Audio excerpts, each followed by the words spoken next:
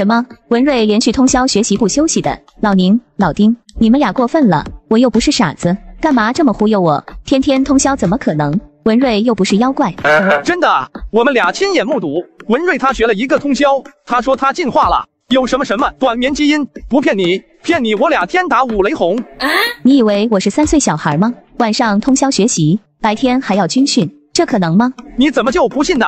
要不是学校不让带手机，我非得录视频给你看。他进化了，进化成什么？不睡金仙吗？试问这谁能信啊？脑子正常的人都不会信的吧？你俩是不是熬大夜熬出幻觉了？我看你俩是被文瑞吓破胆了。先前放狠话必拿竞赛队名额，现在又感觉考不过他，就搁着创造神话。老丁、老宁，你俩不行啊，还没上考场怎么能怂？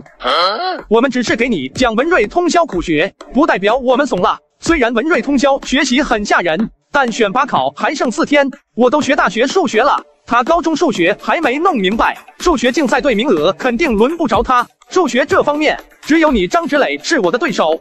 生物竞赛队名额也轮不着他，如果文瑞专攻生物，没准真能反超我，但他2线作战，相当于我们2打1，他拿什么赢？过去这几天，每晚我都比他多学半小时生物，他这几天嘲讽我的，等我拿下竞赛队名额，要找他通通嘲讽回来。宁墨和丁阳泽心中对我通宵学习的阴影消散许多，斗志重新恢复。文瑞从一开始选科目就错了，不应该选数学的。我和老宁的数学能拉爆他，他选了数学又选生物，错上加错，咱们3个联手绞杀他。4天后的选拔考，让他彻底白考。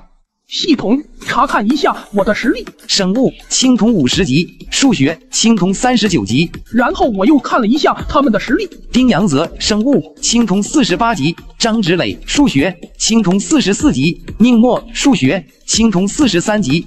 这个丁阳泽有点东西，就比我低2级而已。张芷磊和宁墨不愧是大神，都比我的数学等级高。接下来几天还得猛拼。而此时我舍友元光口中好像在念咒语。元光，你在求雨吗？元光，你在干啥？天气预报说今天没雨，别折腾了，笑死了！要是真能求雨成功，元光怕不是要折寿。加油，元光！求雨成功，全校新生免受军训之苦，可以每人见你1天寿元。就在这时，天竟然真的黑了下来，开始下起了小雨。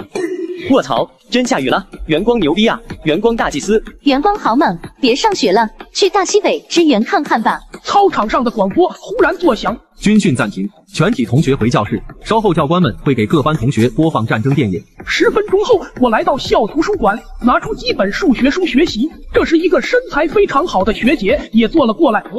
看到身材，我的鼻血差点喷了出来。不行，乱我道心，我掏出一个心算胶囊吞下，然后迅速进入学习状态。检测到数学进步，由青铜39级升至青铜40级。我手速很快呼出了残影，1小时14分钟后做完了一张高考数学卷。检测到数学进步，由青铜40级升至青铜41级。然后我对了一下答案，只拿到区135分。我居然这么垃圾，看来得加快速度才行了。我的速度引起了旁边几个人的注意。我靠，那人做题劲头好疯狂，手速好快，是在写文科卷背诵题吗？不是，我抄，好像在写数学。妈的，大神操作啊！数学卷子手速这么快，这人做题都不怎么需要思考的，恐怖如斯，简直恐怖如斯啊！羡慕死了，我数学要是这么好，一本线稳了。然后我又获得了大批量的怨念值，137分，依然没能冲到140分以上。同学，你数学是不是很好？能给我讲道题吗？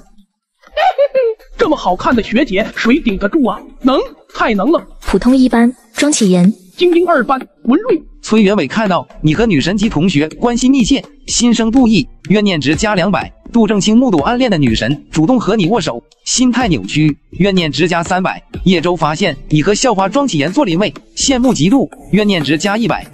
我忽然能理解红颜祸水这词了，错的不是红颜，是想吃肉的狼羔子们。这题你会吗？是我们老师出的，没有参考答案。第一问求单调性你会吗？会。第二问不会。第二问我给你讲一种常规做法，一种分离变量法。常规做法麻烦，分离变量简单一些，但是得练。巴拉巴拉巴拉，这种常规做法你明白了吗？我大概明白了，等等我再梳理一下。第二种方法简单吗？步骤上简单分离变量法，巴拉巴拉巴拉。你去那边书架上找一本红皮的100日冲刺数学题，我给你说的这些题分别在66页和80页。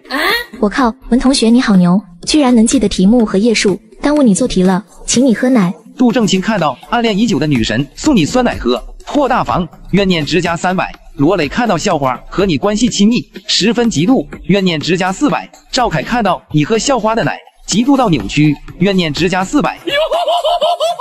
庄学姐是棵摇钱树啊，就讲几分钟题的功夫，周围的学长们居然贡献了3000多点怨念值。时间飞快，已经是下午1点半了。同学，我要回去上课了，谢谢你给我讲题。我看你中午没去食堂，好辛苦，给你留点零食吧。谢谢，那我不客气了，正好当晚饭。当晚饭可不行啊，零食不能当饭吃的，伤胃呢。同学，我要是还有数学题不会，能去找你问问吗？你讲的特别好，比我老师讲的还好，我那题问过好多人都学不会，听你讲终于懂了。你是在精英2班对吧？对，精英2班。真的很感谢你，再见。学姐走后，我突然醒悟过来，坏了，只给庄学姐说了精英2班，没说是高1，她肯定以为是高3的精英2班。